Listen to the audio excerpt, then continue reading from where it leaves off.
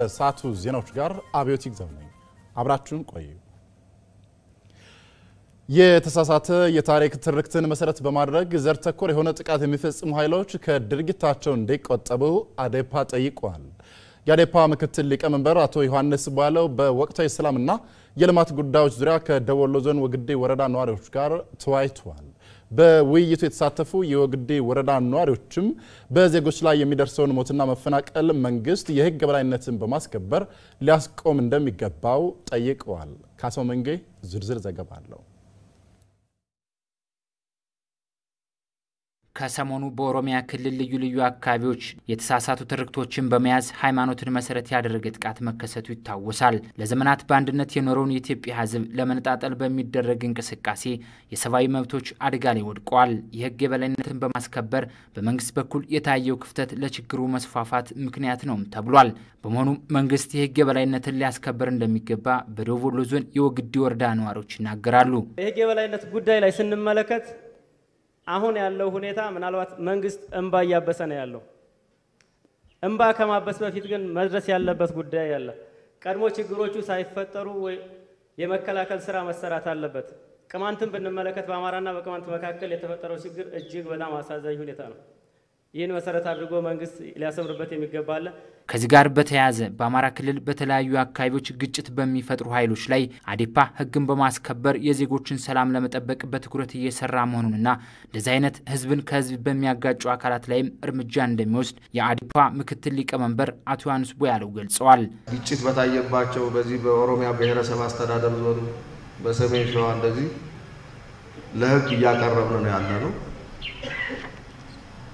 ለማንም ሰው ምንም አይነት ቲፎዞ ይኑረው አጃቢ ይኑረው ወይም ደግሞ ወጣቱን አነሳስቶ ለኩሶ መደበቅ ያላድርግ ለሚል ሰው ክልሉ እንዲህ አይነት መብት አይፈቅድም ህግና ስርዓትን መከተል አለበት እንደውም መንግስት መሆን ያለበት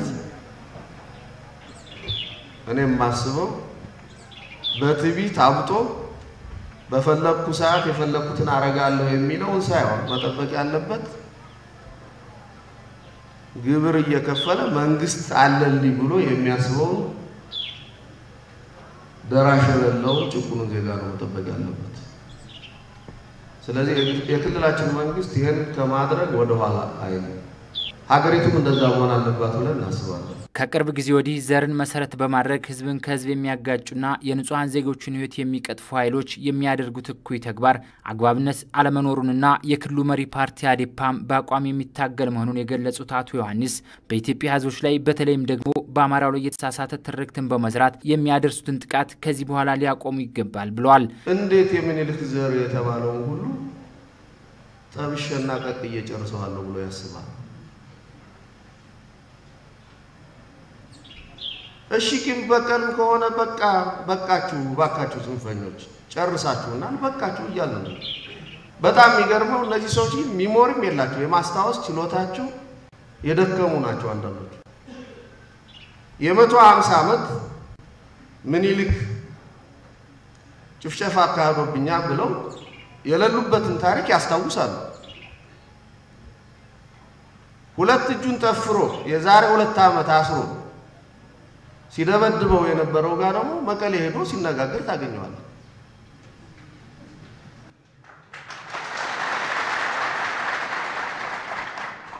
ፍጹም ግንኙነት የለውም የ150ውን ያስታወሰ ሰውዬ የ2 አመቱን እንዴት ረሳው በውይይቱ የተሳተፉት የወግዴ ወረዳ ነዋሪዎች ከሀገራዊ የሰላም ሁኔታ ባለፈ ወረዳው መሟላት ስላለባቸው የመሰረተ ልማት ችግሮችም አንስተዋል የወግዴ ደራ መንገድ ቢሰራ ማህበራዊ ፋይዳው ፖለቲካዊ ፋይዳው ኢኮኖሚያዊ ፋይዳው ምንድነው ብለን ስናስብ እኛ አንደኛ ጋብቻችን ከደራ ነው ከኦሮሚያ ክልል ጋር በተለያየ አጋጣሚ በለቅሶም በሰርግም የምንነድበት ቦታ ነው በዚህ አጋጣሚ ወንዙ በጣም ከባድ ወንዝ ስለሆነ እዛ ጋር በጣም ከባድ የሆነ የሰው ህይወት ክረምት ላይ የሚያልፍበት ቦታ ነው ይህን መሰረት አድርጎ መንግስት ምላሽ እንዲሰጠን ነው የምንፈልገው ሀብትና ንብረታችን የጣን ሀብት አለን ማሽላ ቦለቄ ማምረት የሚቻልበት ቦታ ነው እነዚህ ምርቶች ተደራሽ ለማድረስ በሁሉም ቦታ ላይ መንገዱ በጣም የሚያስፈልገን ነው። የአዴፓ ምክትል ሊቀመንበር አቶ ዮሐንስ ቡያለው እንደገለጹት አማራ ክልል ባለፉት ዓመታት ሆን ተብሎ እንዳይለማና ኢኮኖሚ ተጠቃሚ እንዳይሆን በመደረጉ በክልሉ በሁሉም አካባቢዎች የቅንጦት ሳይሆን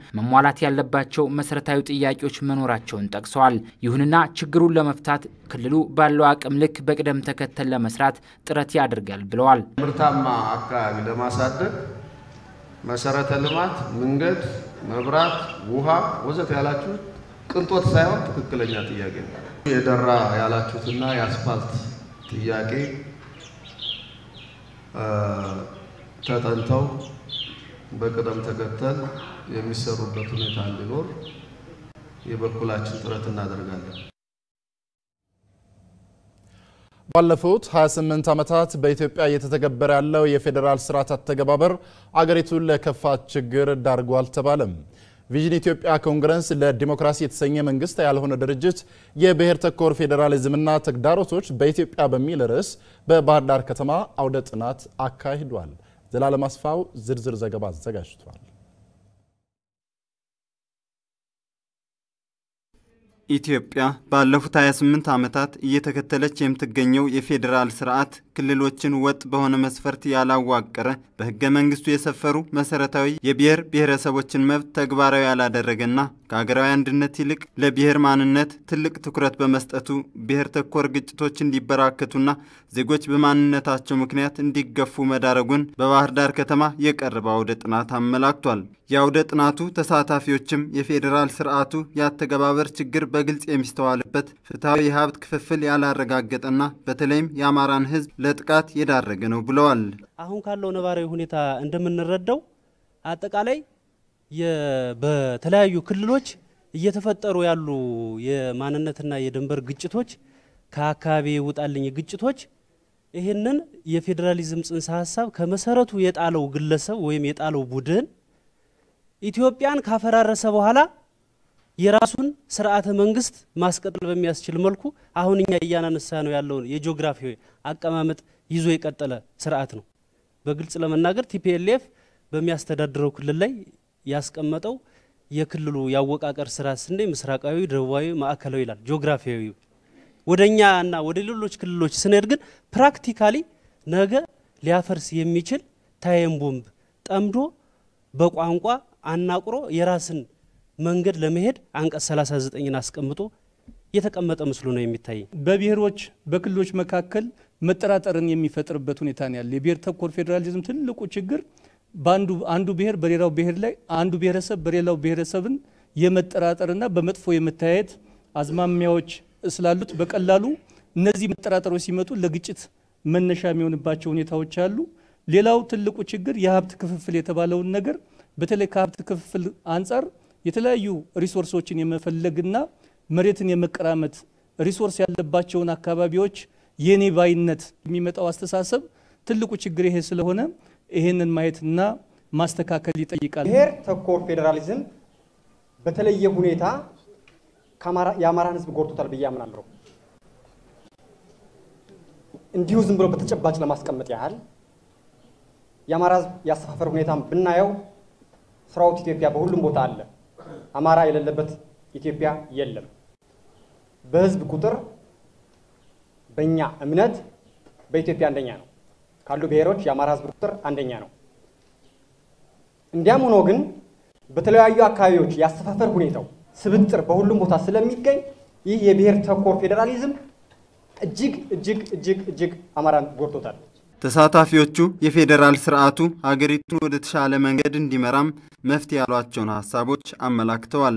የሚቀጥለው ፌደራሊዝም ስርዓታችን ጂኦግራፊያዊ ማዕረግ፣ አስተዳደራዊ አዋጭነትን፣ ኢኮኖሚያዊ አዋጭነትን እና ስነ ልቦናን መሰረት አድርጎ እነዚህን አጠቃላይ ሪኳየርመንቶችን ኤሌመንቶችን ወስዶ አንድ ጠንካራ ፌደራል ስርዓት በመገንባት እቺን ታላቅ አገር ታላቅ አድርጎ ማስቀጠል የሚቻልበት ሁኔታ ቢፈጠር የተሻለ ነው የሚል ነው ያለኝ። ይህ የብሔር ተኮር ፌደራሊዝም መስተካከል ያለበት በጂኦግራፊ ሆኖ ዲሞክራሲያዊ አካታች ሆኖ ቢስተካከል መጪው ኢትዮጵያ አንድነቷን ጠብቃ የቀደም ገናናነቷን ማስጠበቅ ትችላለች። ከዛ ውጭ ያለው የጽንፈኛ ብሔርተኞች የሚያደርሱት ጉዳት ይቀጥላል ማለት ነው። አሁንም ድረስ ጉዳቱ አለ። እየተነጋገርን ባለንበት እንዲህ ጠረጴዛ ላይ ቁጭ ብለን ሐሳብ እንሸጣለን እንቀበላለን በምንልበት ሰዓትም አማራ በመሆናቸው ብቻ በጽንፈኛ ብሔርተኞች እየተገደሉ ነው። የቪዥን ኢትዮጵያ ኮንግረስ ለዲሞክራሲ ዳይሬክተር አቶ ታደለ ደርሰ ኢትዮጵያውያን ዜጎች በዜግነታቸው ሊከበሩ እንጂ በማንነታቸው ምክንያት ጥቃት ሊደርስባቸው አይገባም ብለዋል። ዛሬ የተዘረፈው ገንዘብ ብቻ ሳያንሰን በተዘረፈው ገንዘብ ዜጎቻችን እየተፈናቀሉ ነው ያሉት። እኔ የትም ልወለድ የትም ልደግ የትም ልለካ የሚገባው በኢትዮጵያዊነቴ እንጂ ትግሬ ስለተወለድኩ አይደለም፣ ኦሮሚያ ስለተወለድኩ አይደለም፣ አማራ ክልል ስለተወለድኩ አይደለም፣ አዲስ አበባ ስለተወለድኩ አይደለም። ስለዚህ ለኛ ሊበጀን የሚችለውን ነገር ማድረግ በዜግነታችን ልንኮራ ያስፈልጋል እንጂ ማንም እየመጣ እንደፈለገ የመንደር አውራደሮ በጮህ ቁጥር ኢትዮጵያኖች ልንረበሽ አይገባንም። ኢትዮጵያዊነት ሲበርደን የምንዋልቀው ሲሞቀን የምንለብሰው ጃኬት አይደለም። ኢትዮጵያዊነት ቋንቋ ነው። ኢትዮጵያዊነት ባህል ነው። ኢትዮጵያዊነት ወግ ነው። ኢትዮጵያዊነት ማንነት ነው። ኢትዮጵያዊነት ኢንቴግሪቲ ነው። ኢትዮጵያዊነት ጨዋነት ነው። ኢትዮጵያዊነት በአጠቃላይ ሰብአዊነት ነው። በባህር ዳር ከተማ ብሔር ተኮር ፌዴራሊዝምና ተግዳሮቶቹ በሚል ርዕስ በቀረበው አውደ ጥናት የመንግስት አካላት፣ ሲቪክ ማህበራትና የፖለቲካ ፓርቲዎችም ተሳታፊ ሆነዋል። በዋግ ኽምራ ብሔረሰብ አስተዳደር ሳህላ ሰየምት ወረዳ የተከሰተው ድርቅ በሰብል ላይ ካስከተለው ጉዳት በተጨማሪ በእንስሳት መኖ አቅርቦት ረገድ ከፍተኛ ስጋት እንደፈጠረባቸው አርሶ አደሮች ተናገሩ። በድርቅ ለተጎዱ ዜጋዎች ድጋፍ የሚውል የእህልና መኖ አቅርቦት መጀመሩን የገለጸው የወረዳው አስተዳደር ድጋፉን ወደ አርሶ አደሮቹ ቀይ ለማድረስ የመንገድ ጦት ችግር ፈጥሮብኛል ብለዋል። ይታገስ መንገሻ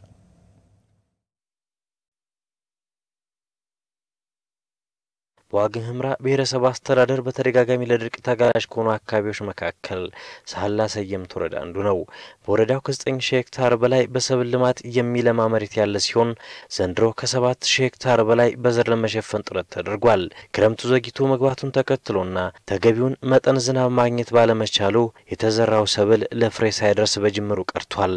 የአማራ ብዙሃን መገናኛ ድርጅትም ሁኔታውን አስመልክቶ ወደ ስፍራው አቅንቷል። አሁን የምንገኘው በሳህላ ሰየምት ወረዳ በዋግ ኽምራ ብሔረሰብ አስተዳደር ማለት ነው አቅሚ 09 ተብሎ በሚጠራው ቀበሌ ውስጥ ነው። እዚህ መገኘታችን ደግሞ በአካባቢው የተከሰተውን የዝናብ እጥረት ተከትሎ የተከሰተውን ድርቅ ለመታዘብ ነው። እንደምትመለከቱት ከጀርባዬ አብዛኛው የቀበሌው የእርሻ ቦታዎች በተመሳሳይ እንደዚህ ድርቅ የመታቸው ሆኗል። ፍሬ አልባ ሆነው ይታያሉ።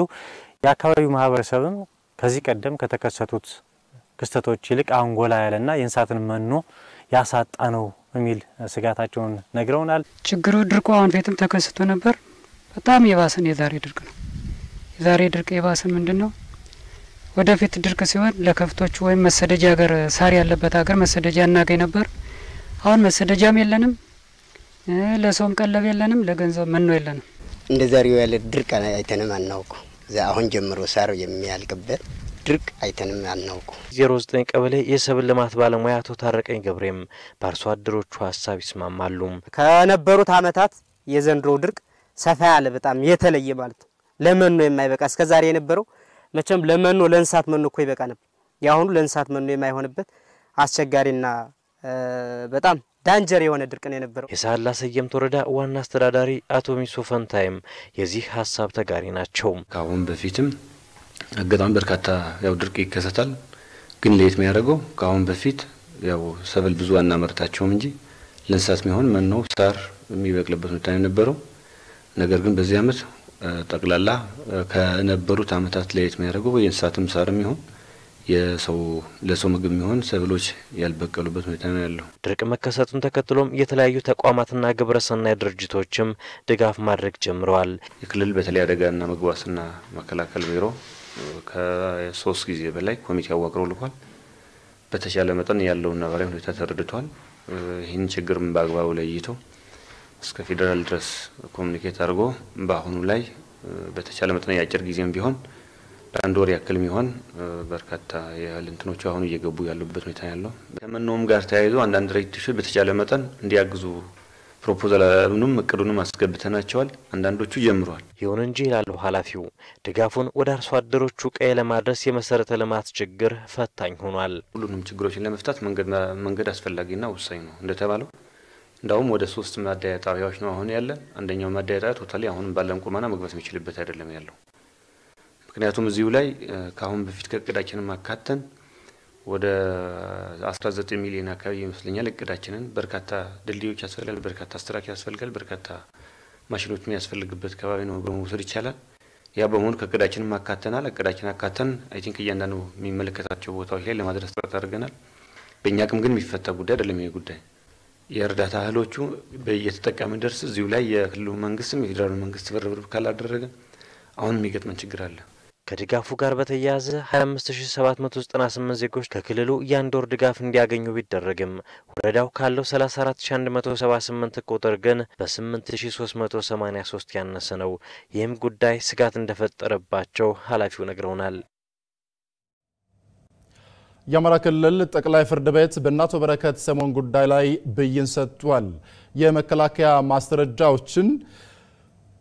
የመከላከያ ማስረጃዎችን ለመስማትም ለህዳር 24 ቀጥሯል። እናቶ በረከት ሰሞን በተከሰሱባቸው ጉዳዮች አቃቤ ሕግ ያቀረባቸውን የሰውና የሰነድ ማስረጃዎችን በማየት ፍርድ ቤቱ ብይን ሰጥቷል።